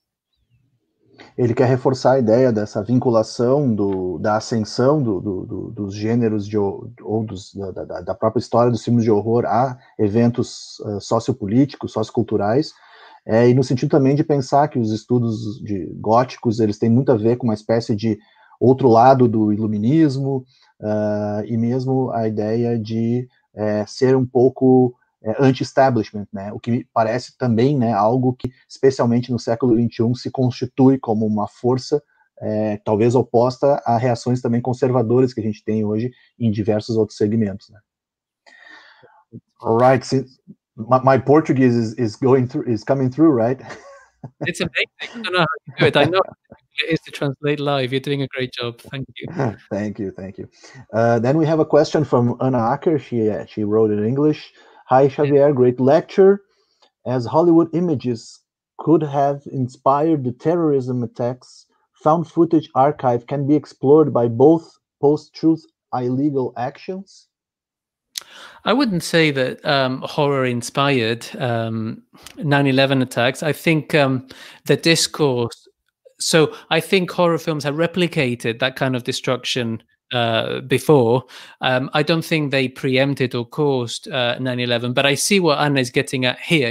Is there an ethical element to horror and how it sort of creates possibilities that then happen? I don't know. I would think that it wouldn't just be horror that did that. You know, action films have seen very similar distraction, you know, scenarios. I'm thinking of Die Hard, which is not a horror film and plays out a very similar scenario. So I don't know. I tend to do the opposite and think that horror reflects those concerns. So in a sense, I would be more interested in looking at how horror was affected by 9/11, as I tried to do briefly in that lecture, then sort of argue that there might be some sort of ethical element there, you know, that horror produces horror, because that takes us back to 1980s, you know, debates around, you know, is it, if a child watches a horror film and they replicate it, is the filmmaker to be blamed for it? I don't know whether that's quite what Anna had in mind, but yeah, I'd say probably more the other way around. Anyway, I wanted to say, because I know Anna on Facebook, I wanted to say hi to her and thank you so much for joining us. Oh, good. Então, ele entende um pouco no outro viés, assim, ele está mais interessado em pensar como que os eventos ocorridos, como 11 de setembro, por exemplo, refletiram, ou passaram a refletir no gênero ficcional ou no gênero do found footage horror, no sentido de não tentar pensar numa reflexão tão de consequência entre existir o gênero de horror e ele construir um determinado tipo de acontecimento na vida real, senão a gente voltaria para os anos 80 e aquela ideia de não deixar as crianças assistirem determinados conteúdos por conta de que isso poderia produzir determinadas reações. I remember in Brazil, a movie from Sylvester Stallone, Cobra. It coincided with I guess some murder in close to a cinema, and then they closed it for people under 18 to watch it. I remember because I was able to go with my friends before that happened, and we were very proud that we would get the chance to a terrible movie, right? A terrible movie, but in the sense of the idea that a movie is the cause of something that happens in real life. Agora a gente tem uma pergunta da Flora, né? Também a nossa estudante de doutorado.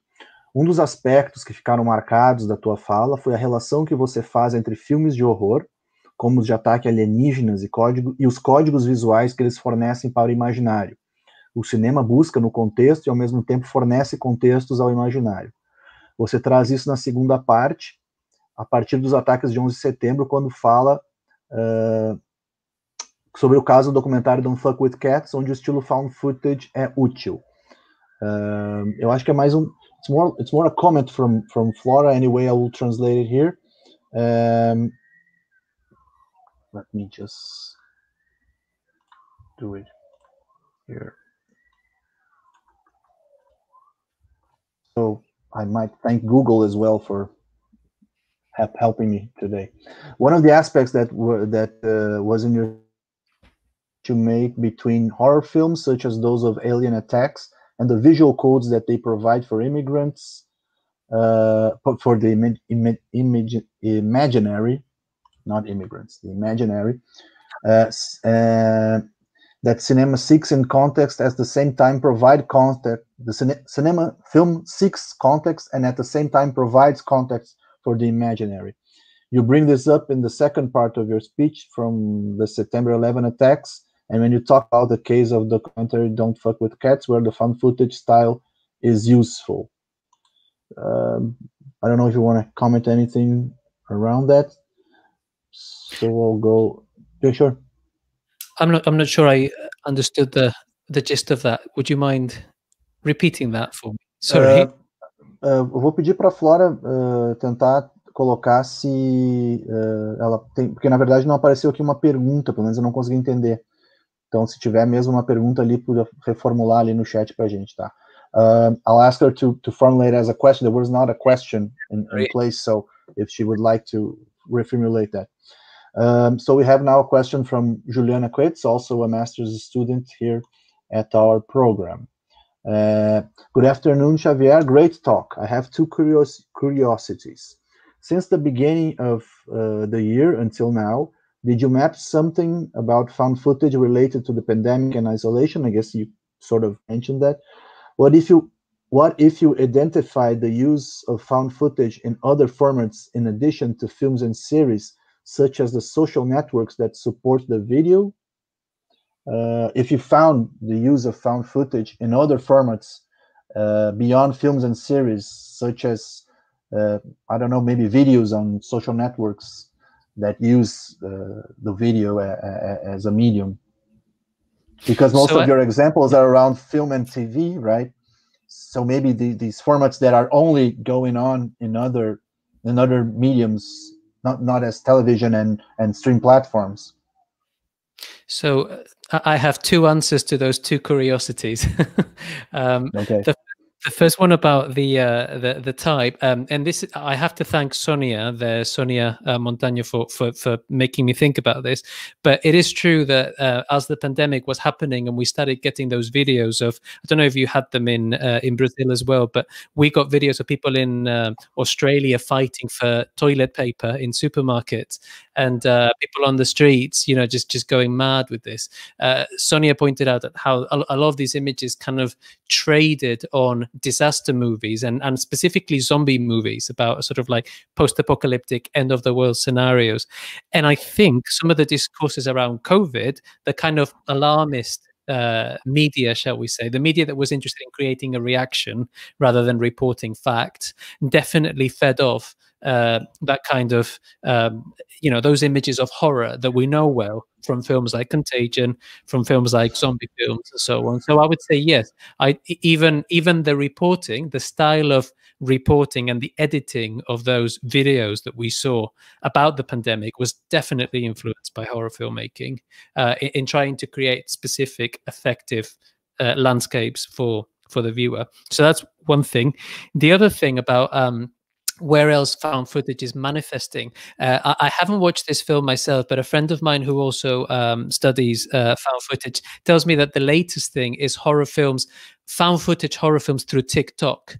So apparently there was one this year called Scary House, which I've not been able to watch myself, that took place via this influencer's TikTok account, and the whole point was that it looked real. People thought this person was really dying and something was happening to them, and it turned out it was a ruse. And I guess that once again sort of shows you how brittle the membrane between reality and truth is. You know, if you're living life, if you're following someone else's life through their Twitter account or through their TikTok account, how can you tell reality from truth? Not just in the context of them actually being alive or dead, but how can you tell that their life is indeed their life and not a construction of their life, the life that they want you to see? Então, respondendo a pergunta, as curiosidades da Juliana, né? Então, no primeiro momento, ele enxergou muitas das imagens produzidas por algumas emissoras ou canais de notícias interessados em criar um certo cenário meio apocalíptico, por assim dizer, para a questão da pandemia. Então, as pessoas correndo atrás de produtos como papel higiênico e outros, ele considerou fortemente inspirado em filmes de horror ou filmes de catástrofe, em que esse tipo de cena é recorrente, ligados a apocalipse zumbi e outras questões do gênero. Em segundo lugar, em relação a novidades e outros ambientes onde podem estar acontecendo produções que invocam a questão do found footage de alguma forma, um colega dele trouxe um exemplo de um filme feito dentro do TikTok, chamado Scary House, onde ele acha interessante a constatação dessa membrana bastante sutil entre o real e o imaginário, no sentido não no sentido de somente da desconfiança daquilo está acontecendo ou não, mas a ideia da própria construção da vida privada, né, que acontece ali, no sentido de que são ambientes onde a estrutura básica é você seguir amigos ou conhecidos, né, e isso, né, certamente cria um tipo de especificidade para esse tipo de formato, esse tipo de situação.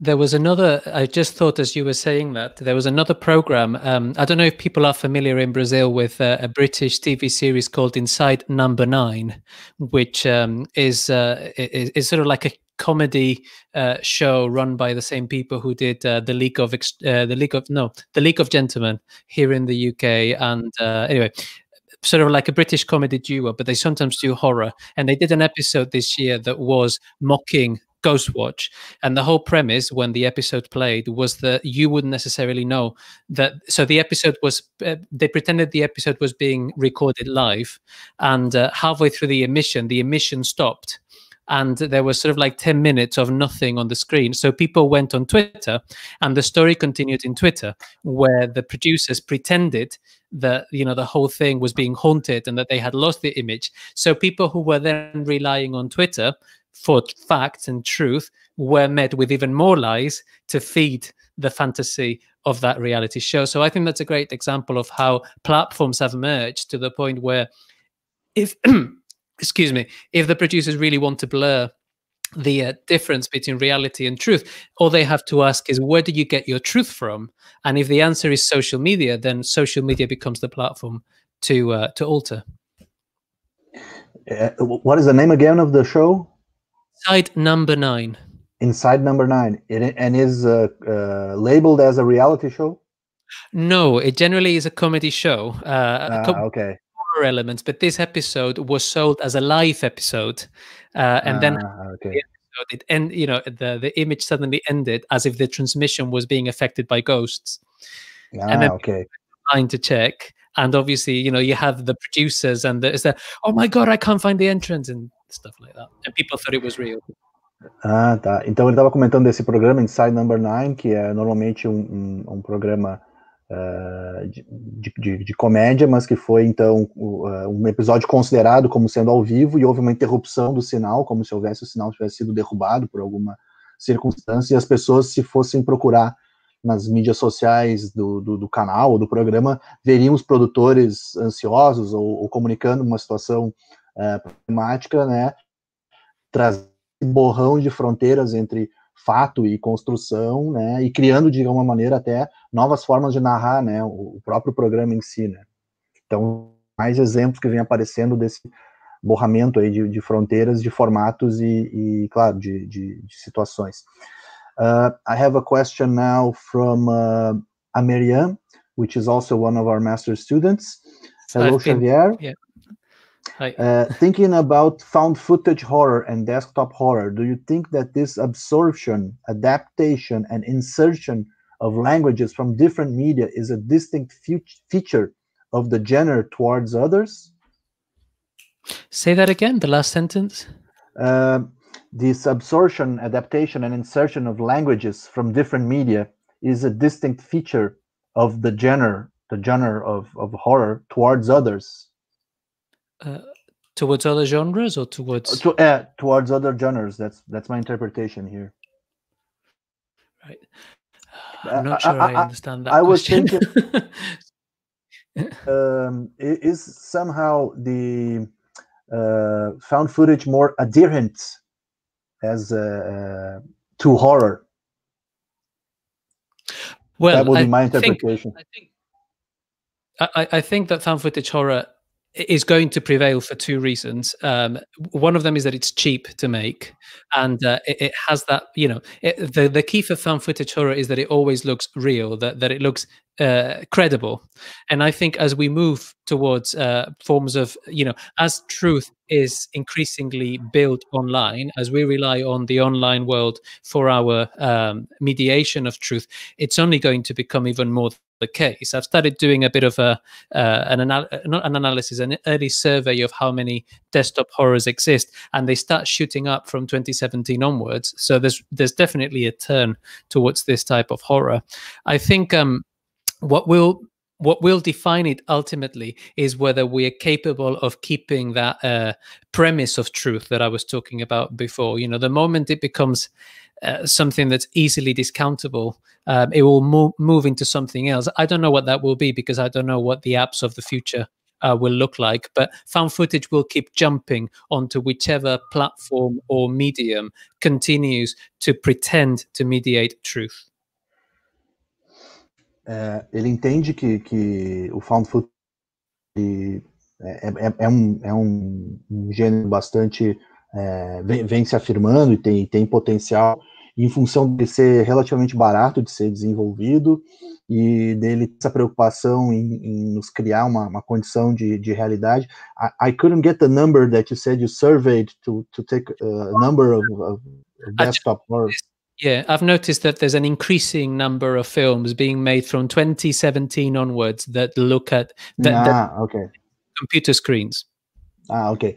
Então ele notou também um aumento muito significativo a partir de 2017 dos filmes no gênero desktop horror, e que é difícil, claro, prever o que pode acontecer para o futuro, mas ele sim concorda que tem um modo de construção do found footage horror que de alguma maneira atrai de produção de maneira recorrente, né? Well, one more question here from also Ana Ecker thanked your answer, okay? And then we have a question from Camila de Ávila, one of our PhD candidates. Olá, Xavier, ótima tua fala. Fiquei pensando no seguinte, se pensarmos em found footage nos games, ele se daria na dinâmica que são analisados nos filmes e documentários, especialmente pensando nos jogos que apresentam uma narrativa que dialogam com nossa realidade, seja por cenários epidêmicos, manipulação de dados ou vigilância, tensões que atravessam também nossas rotinas, entre aspas, jogam com a desconfiança sobre a realidade. Talvez uma espécie de sobreposição de medos ou de construtos de medo. Enfim, como pensar nesses aspectos olhando para os jogos? Se há uma diferença. Well, she thanked you for your talk, said it was very good, and then she's asking you about how do we look at found footage on video games, if the relationship that you are proposing can be thought in the same terms, with the same dynamic that you are proposing for films and documentaries, especially considering these games that present a narrative that dialogues with our reality, be that through epidemics context, manipulation of data, or surveillance, or other tensions that go through our routines and that somehow, quote unquote, play with our own untrust towards reality. Maybe overlapping of fears or constructions of fear. Anyway, how can we think about these aspects looking towards video games if you see some difference? I would say that they're right. I think I definitely see that mapping onto video games, especially so-called stealth or survival video games. In fact, one of the ones I like to play is called Outlast. And the whole point of the game is you only have a video camera. That's your only weapon. And you have to escape all these different scenarios. And the whole point of the film is that you have to record that what you're going through. That's part of the key to the game. And you have night vision that you must use in order to survive the experience. So I think some of these video games, some of these stealth survival video games, another one is they recently made a video game of the Blair Witch, which again sees overlap between video games. But I think part of it has to do with witnessing, the experience of witnessing, and how these games force you to encounter the horror, record it, and thereby prove it that it exists. So I think although the interface may be different, the dynamic is very similar. Ele vê bastante semelhanças, especialmente em jogos. Tem um tipo de jogo que ele gosta muito, que são os jogos de escape, de fugas, stealth games, que trazem muito dessa estética do found footage horror. E ele também lembrou que recentemente saiu um jogo baseado no Blair Witch Project, então essa ideia da experiência de testemunhar, de gravar, né, de testemunhar através do recording, né, do vídeo, como parte muito forte digamos assim, dessa estética, do tecnoestética aí do found footage horror. So you see more similarities than differences. Yes, absolutely. I think, as with other medium, found footage is going to keep jumping to whichever medium allows it to create a veritable experience. Obviously, what's different about video game is that they give you the illusion of choice. You have some agency in the process. You can point to one thing or the other, but a lot of these games are scripted. There are things you don't have complete freedom. You have to go through certain part of the game to get to the end of it. So they're really not that different from the films. The experience may be different, maybe more immersive, but the end point is the same. And I think the focus continues to be on the idea of witnessing. I had not thought about this before this talk, but now I'm thinking about the idea of digital witnessing and how found footage horror speaks to that. So thank you. That's given me an idea. Ok, ele agradece porque ele não tinha pensado muito sobre essa perspectiva como uma ideia interessante de pensar nessa ideia do jogador como testemunha, ou o jogo como esse elemento que testemunha uma determinada realidade, embora ele reconheça que o jogo constrói situações de aparente escolha, de opções, né, de visualização, ou mesmo de combinação de elementos. Ele entende que o objetivo final é muito, muito semelhante, né? Ok, as I can tell you, we have gone through. We were talking about the length of the Q&A, oh my and God. then we are almost reaching our time here. So, and I guess there's no. Let me check again. Yes, there's no new questions, and I don't know if you'd like to comment on something further, or maybe comment about our dynamic here. I really just wanted to say thank you, especially to the organizers, to yourself and to Sonia, not just for the fantastic work that you did earlier this year, but for sticking with it, giving me all this support, traducing, translating all the stuff, making it all happen. It's a real pleasure to be able to be a part of the Semana da Imagem, and you've made me feel very welcome. So thank you. Ok, ele agradece muito, né, a nossa, enfim, disposição aí, todo o apoio que a gente teve aí no desenvolvimento, na tradução do próprio vídeo e, né, nosso contato lá no começo. Eu agora, Gustavo, quero agradecer muito a Sônia por ter feito essa mediação com o Xavier lá no começo, e também, claro, a Adriana, que nos deu a super dica desse contato. E ficamos muito felizes. Hopefully we can extend this partnership. Let's hope for a vaccine soon, but if it doesn't show up too early, we can still develop meetings like this one. And Sonia is very, very happy. She used the internationally known expression as querido to say that you are very welcome here. Eu vou apenas agora, rapidamente, mais uma vez agradecer todo mundo que nos assistiu hoje aqui pelo Facebook. Eu quero lembrá-los, então, que nós temos amanhã, dia 17, na terça-feira, com a mediação do meu colega Thiago Lopes, a participação do professor João Ladeira com o tema blockchains e criptomoedas, ruído onipresente e arquivo infindável. O João, que já foi nosso colega da Unicinos e hoje está na Universidade Federal do Paraná. Na quarta-feira vai ter o Lucas Bambosi, que é um artista digital, enfim, um artista interativo, muito, muito importante para falar do invisível ao redor, arte e espaço informacional, mediado pela Sônia.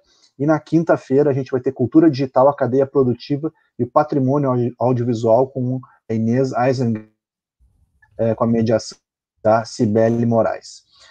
Eu também quero agradecer muito os alunos que não só participaram e também os demais que nos assistiram, mas também aqueles que atuaram no Twitter, como a Júlia Pinto de Souza, no Instagram a Juliana Kurtz, na cobertura do site a Miriam Alves, nas interações aqui do chat o Guto Bozetti, auxiliando na transmissão o Lucas Ness, a Clara Moraes e o Leonardo Andrada, e a supervisão aí do grupo de mídias, junto com a professora Sônia, da Camila de Ávila. Então, feitos agradecimentos da turma que interagiu mais, eles têm esse revezamento aí nos outros dias, mais gente vai participar do Ajuda. Eu quero mais uma vez agradecer todo mundo.